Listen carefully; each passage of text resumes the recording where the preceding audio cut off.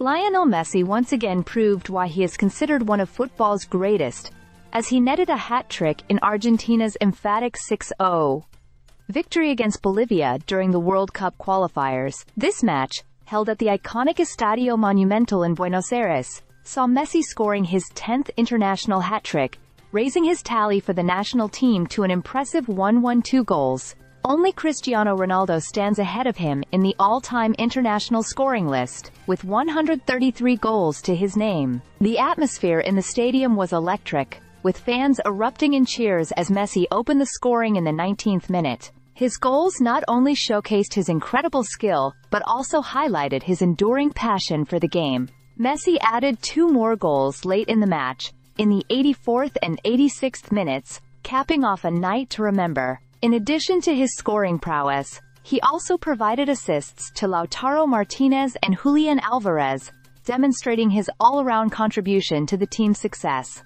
However, despite this spectacular performance, the 37-year-old maestro hinted that his illustrious international career might be nearing its conclusion. He expressed his appreciation for the support he receives from fans, and acknowledged the emotions tied to potentially playing in his final matches. "I didn't set any date or deadline about my future," Messi shared. "I'm just enjoying all this. I am more emotional than ever, and taking all the love from the people, because I know these can be my last games." His words resonated deeply with fans, who continue to cherish every moment he steps onto the pitch. Manager Lionel Scaloni expressed his hope that Messi's international career continues for as long as possible. He remarked on the wonder of witnessing Messi's talent and the impact he has on the team. The camaraderie among teammates has also rekindled Messi's youthful joy for the sport, allowing him to thrive on the field.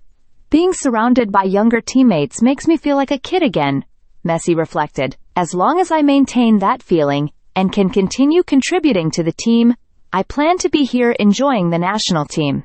Argentina's commanding win against Bolivia places them at the top of the South American qualifying table, with 22 points after 10 matches. This positions them 3 points clear of second-placed Colombia, who also had a significant win against Chile. Meanwhile, Brazil managed to ease some pressure off their coach, Dorival Jr., with a 4-0 victory over Peru, showcasing their return to form. As the qualification process for the 2026 World Cup continues, Argentina looks strong under Messi's leadership. The road ahead may hold uncertainties regarding Messi's future, but one thing remains clear. As long as he is on the pitch, fans will be treated to moments of magic that define his remarkable legacy. Stay subscribed for more videos.